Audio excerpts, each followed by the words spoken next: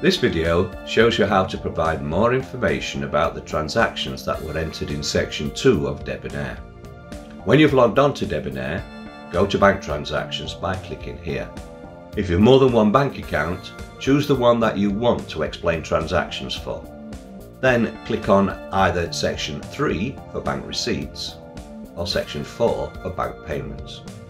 Whether you're explaining receipts or payments, the method to use is the same. In these sections you provide greater details about your transactions that's necessary to fully explain them and to treat them correctly in your bookkeeping. In this video we will use receipts to explain just what you need to do. Choose the month that you wish to deal with here. You will find unexplained transactions over on the left hand side, and when they've been explained they move to the right hand side. First click here to select a transaction.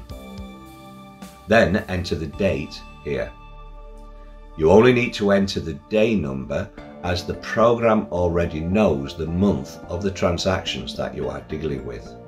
Here, enter the name of the person that you received the money from and a description of why you have received it. Then enter here the account code for the transaction.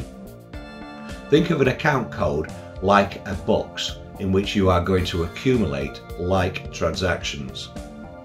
If you are VAT registered, then you have to enter the appropriate VAT code for the transaction here.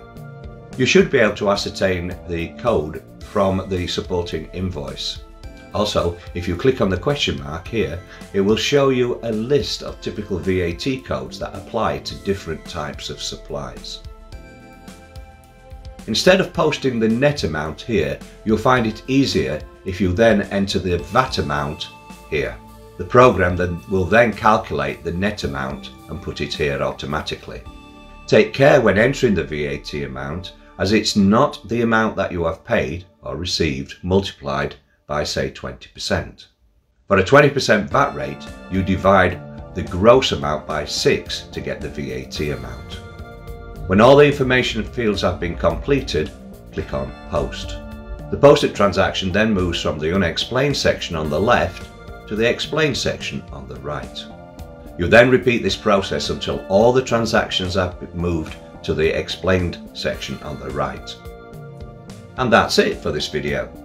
Thank you for watching it. Please subscribe to our YouTube channel to get notifications when new videos are uploaded to help you. Bye for now.